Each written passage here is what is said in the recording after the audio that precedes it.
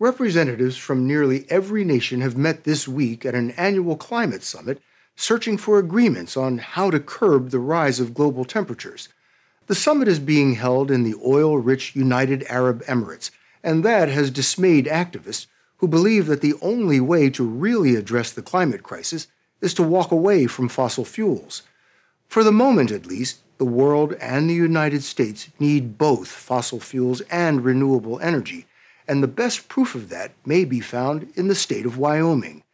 It is the country's leading coal-producing state and very conservative politically, yet its Republican governor, Mark Gordon, is emerging as a leading voice promoting climate-friendly energy projects and action to address the climate crisis.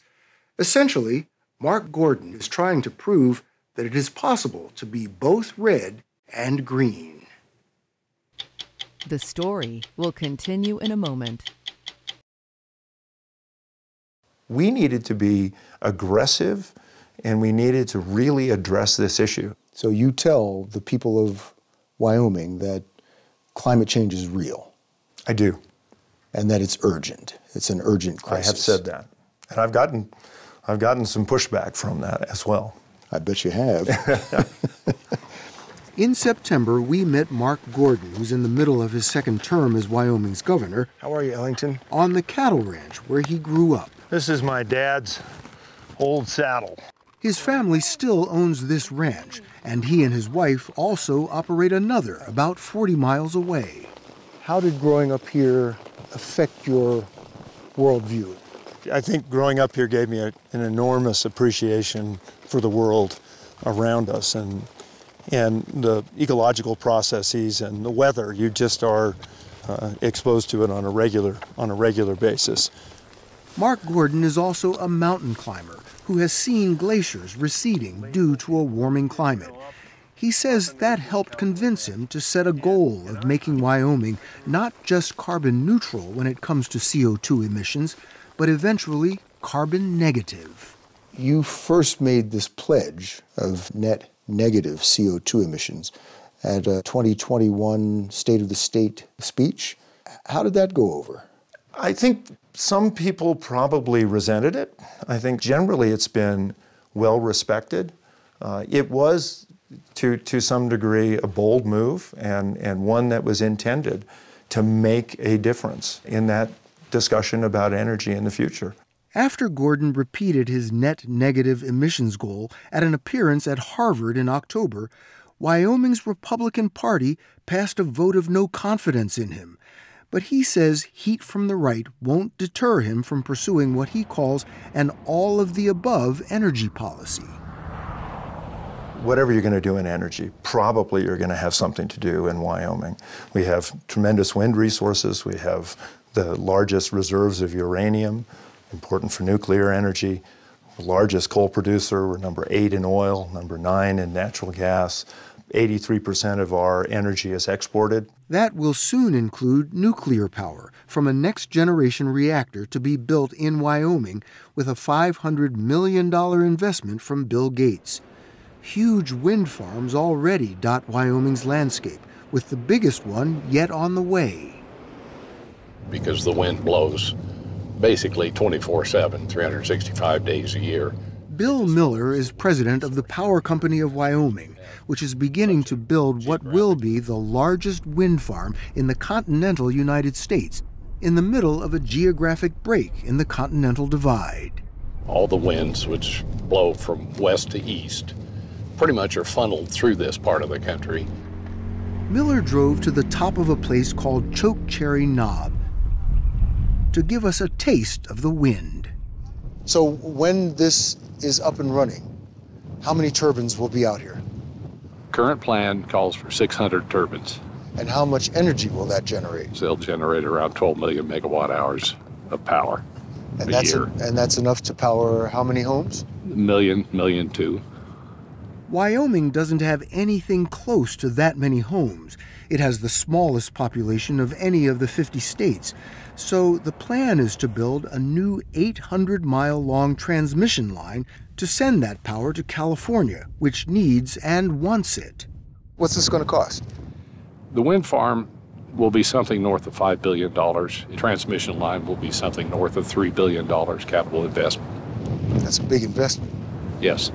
The project is bankrolled by billionaire Philip Anschutz, who owns the company Bill Miller runs and who first made his fortune in oil. Society has spoken. That's what this country is going to go to, is renewable energy. More importantly, it's a project that contributes to the zero carbon initiatives that we strongly believe in. It's going to happen, and this is the best place for it to happen.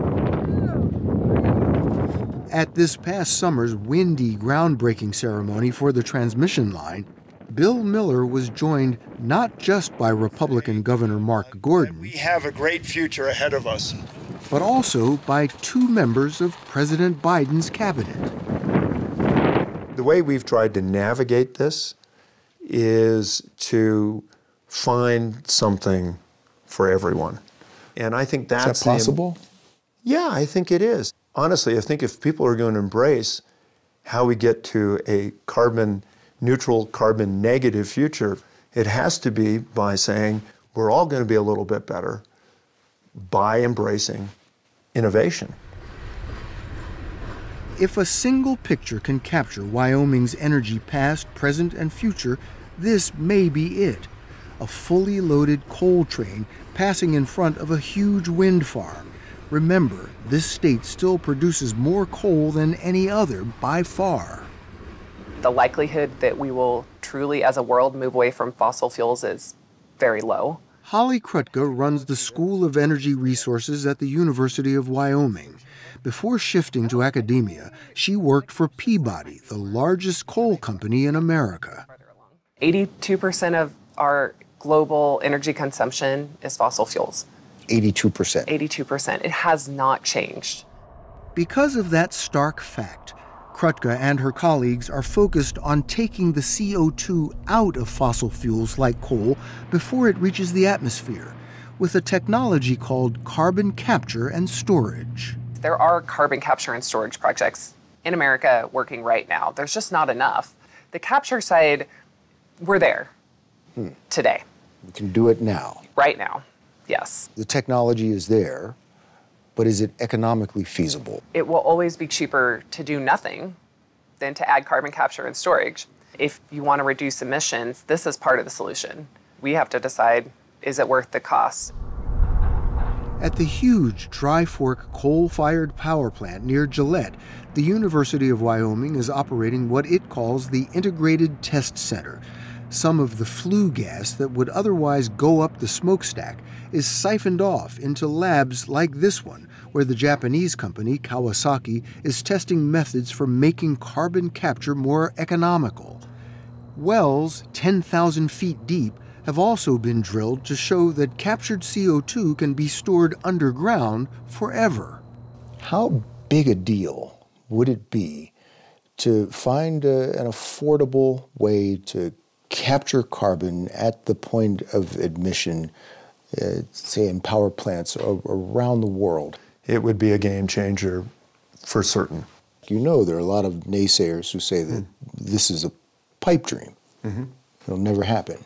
What do you say to them? How do you convince them? Well, I say we're trying it. Then I know people will say, well, you're just trying to extend the life of the coal mines. I am.